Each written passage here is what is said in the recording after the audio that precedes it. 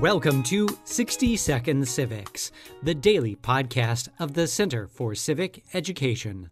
I'm Mark Gage. Benjamin Franklin was an important founder of the United States and a man who exemplified the Age of Enlightenment in America. Franklin was born in 1706, right in the middle of the Enlightenment era. His family was very large. He had 16 brothers and sisters, and he was largely self-educated.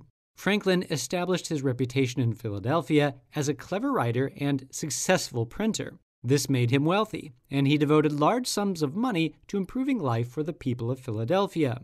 He established the country's first subscription library in 1731, founded the American Philosophical Society in 1743, and helped found both the University of Pennsylvania and the nation's first hospital. Franklin had the insatiable curiosity and willingness to experiment that typified intellectual thought during the Enlightenment.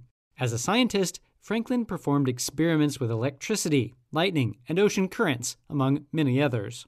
Franklin invented the lightning rod as a method for saving houses from being burned down during lightning strikes. Finally, Franklin played a key role in the foundation of the United States. He helped draft the American Declaration of Independence, obtained critical French support for the Revolutionary War, and was one of the American negotiators for the Treaty of Paris, which ended the war.